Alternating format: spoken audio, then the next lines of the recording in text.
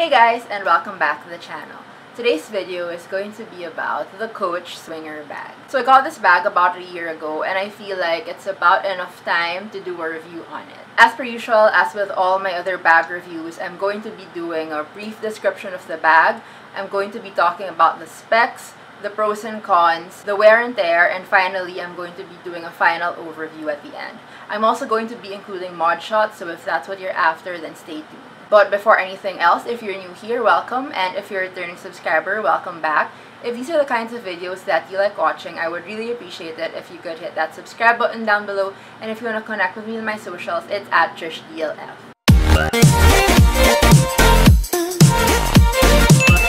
So this is the Coach Swinger bag. This is in the regular size. I believe it's in the size 22. It's in the sky blue color. I don't think it really has a name online for its specific color, but it's more of like a sky blue with a jacquard fabric print, glove tanned leather for the sides and on the lining, and it's also in gold hardware. So it comes with a short strap as so for like a shoulder bag effect, but it also does come with a long strap which you can attach to make it as a crossbody or a shoulder bag. So I had to mention the size. This is like the regular size that they put out because they also have a smaller size, which is the Swinger 20. So that one is I think up to here and it's a little bit smaller. This bag is part of the Coach Originals line, which means that it's based in their 1980s designs. So this design is based from their archives back in 1980. They just pulled it out from their archives and they reimagined the design for it to fit more of today's time. So aside from this bag having a smaller size, it also comes in different variations of glove tanned leather and jacquard fabric. So for example, I have this blue one in the jacquard print, but they also have different colors with the jacquard. They have green, they have red, they have dark blue, they have white, they have brown. So they have a bunch of different colors available in this style,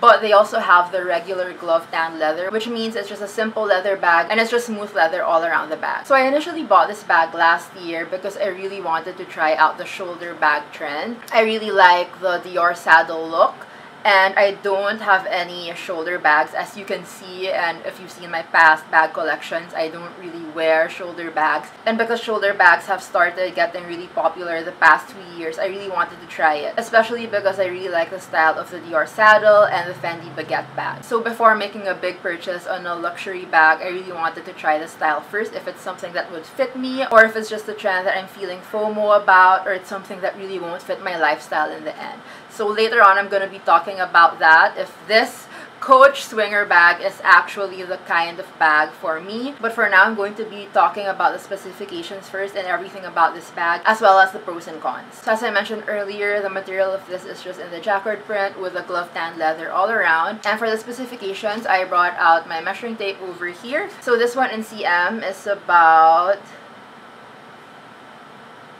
22 centimeters, and I think that's why it's called the Swinger 22. I'm not sure if that's right. So the Swinger 20 is actually a little shorter, so it'll be around here since it's the smaller size, but this is the 22, so it's all the way here. So that's for the length, and then for the height, from this middle portion all the way down, it's at 13 cm. And then for the width over here, we'll just measure the base. The base is at around 7 cm. And then for the top zip, I just want to show you guys the top zip, like the opening, it is at 20. So the base is at 22, but the top opening is at 20 cm. And then you have the shoulder strap drop, which is at 20. So 20 cm for the shoulder strap drop, and for the long strap over here, I'll go and check later and I'll just put it down below. Okay, now what I like about this bag is this feature over here, which is like the lock and closure. So this is just a little turn lock, and it's for the pull tab, the zipper tab of the bag. So it's actually connected. There's like a turn lock over here that you have to turn before you can actually unzip it. So I feel like that's extra protection. I really like bags that are safe, and so for me, this is like an extra safe bag.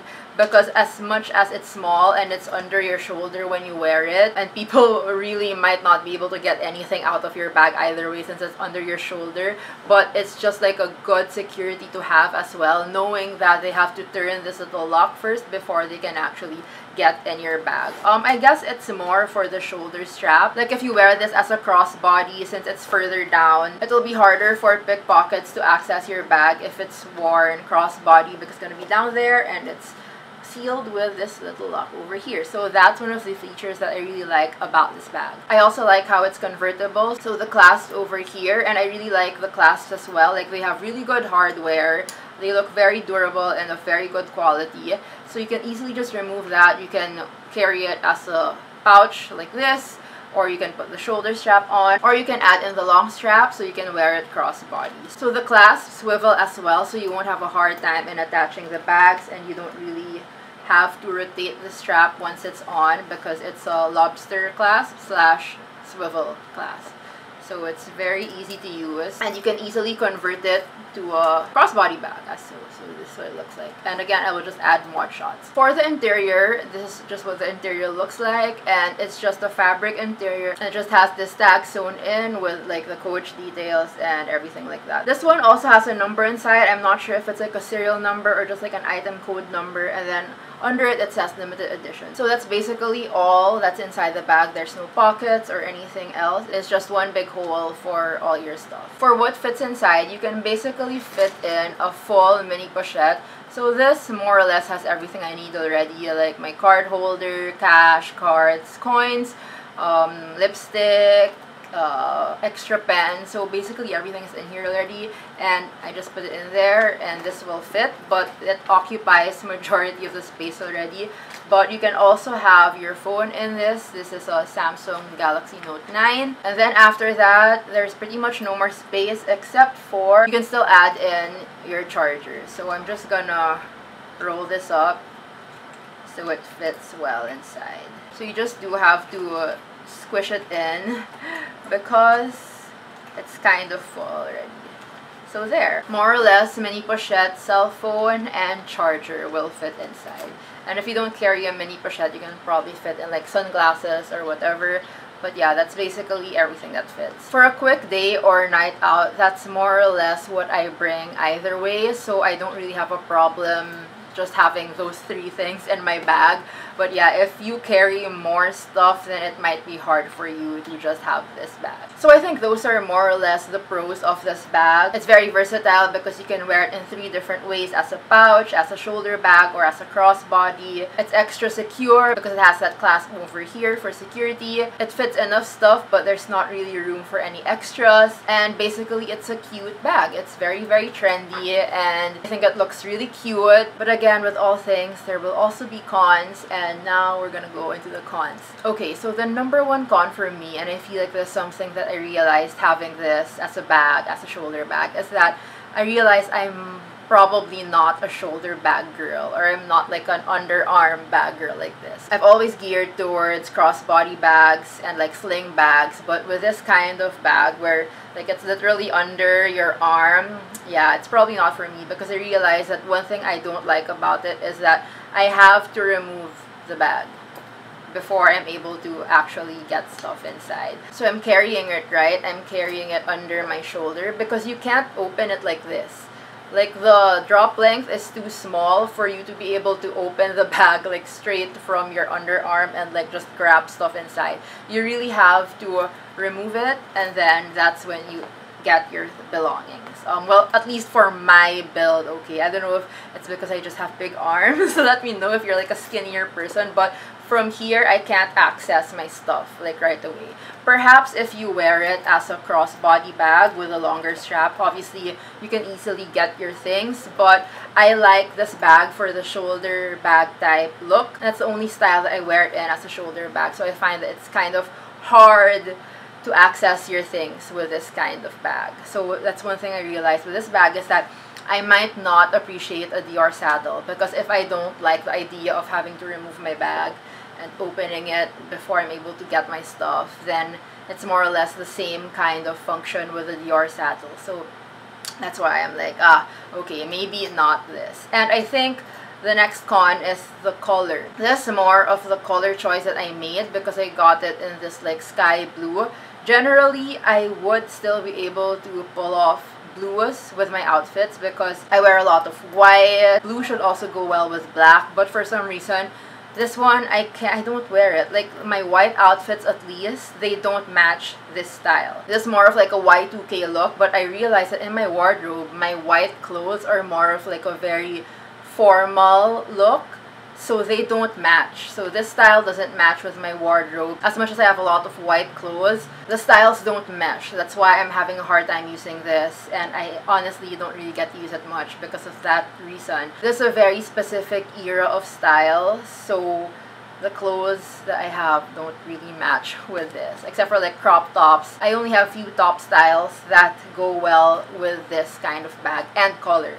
So again, I think it's a color choice kind of thing. I mean, I have my Peekaboo that's also in the same color, like the sky blue. I also have my Balenciaga that's also blue, and my Fendi Peekaboo from before was also blue, and I was able to use them. So I think it's really the style of the bag. It's both the style and the color that don't really match with my wardrobe. But if you're planning to get this in like the plain leather version or in a different color, I would suggest like get a neutral color, so maybe the black, the white, they would go well with most outfits, generally most outfits. Or if you're planning to get something with color, make sure that it's a good neutral for your wardrobe. So make sure that it matches your wardrobe. Because for this one, I didn't really think it through. This is a very young bag. It's a very youthful bag, and my clothes are more of like, they're more of like a formal or like semi-formal look. So yeah, they just didn't mesh. And then for the last con, I would say that it's the jacquard fabric. So definitely you can't bring this out to like barbecues, K-barbecues. You can't bring it out to smoky areas. If you go clubbing and people are allowed to smoke inside the club, once you get out, your bag will most probably smell like cigarettes because it's fabric. Those kinds of specific smell really attract fabric. Thankfully, I have not used this in those places, so there's no scent to it. But for sure, like if it's your lucky day and you end up in a club or at a K-barbecue wearing this bag, then yeah, say goodbye to the smell, because for sure, like, it will stay on the fabric. And I feel like this goes for majority, or if not all, of fabric or canvas bags. Like, just don't bring it in any place with smoky areas where you know that the scent will really stay on the bag. So that's a con, because it also chooses places that it can go to. Ah, I forget that also, because since it's in fabric, you have to be careful of stains. So yeah, if you bring this out to eat where like there's ketchup, soy sauce, it'll be very hard to remove once ketchup or soy sauce goes on there because it is in fabric. So you have to be extra careful when it comes to these kinds of things. Now for the wear and tear, I've had it for a year, and honestly, I've worn this like thrice, maybe 4 times max. So obviously, like, there's not really going to be any wear and tear. Honestly, this like new. Yeah, I only wore this for like 1 night out, and then I took pictures with it. And yeah, I didn't even really use it. So honestly, like, wear and tear right now is close to none. But I noticed that a wear and tear that you will definitely have in the future is like pilling on the jacquard fabric. I see very, very, very little of it right now. Like, just very, very small. You know, the tiny, tiny fibers of the fabric. Like, I foresee that in time, with use, if you like really use this bag up, like, it will have a lot of fibers like already starting to pill.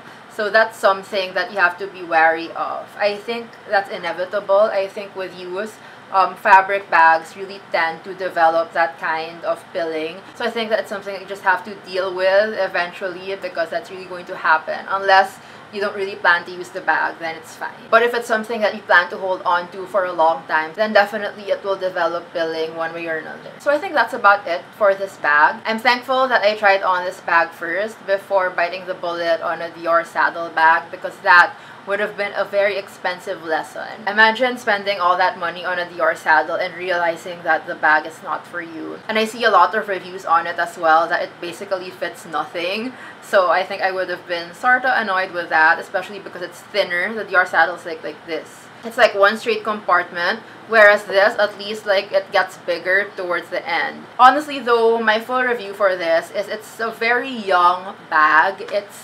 if you are 25 years old and below, I think this bag would be really good for you. If I were 25 years old and below and I were still rocking that Gen Z vibe, I think I would really love this bag and I would use it a lot because I would be in that stage where I'm just partying, I'm chilling with friends. But now, like, all I do is go to the gym. All I do is like my MCM backpack though. That's the only bag I've been using lately. But I gotta say, it's a really, really good gym bag. So yeah, I just go to the gym these days. So this is not for my lifestyle anymore. And also, I think the color contributes to it. Again, if you get a different color, it might be something that would be better for your wardrobe. So I think if you're looking into getting this bag, definitely get a neutral color.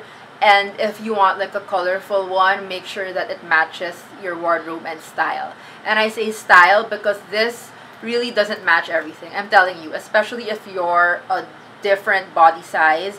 Like for me, I feel like it still fits well on my size, but I feel like if you're bigger than me, it might look really weird. Like the proportions would look weird. You can see in the Modshots, it like just a little bigger, and I feel like I wouldn't be able to pull this off anymore. But if you're smaller, then I think it's a great look for this bag. This is a bag that my younger self would definitely love and use.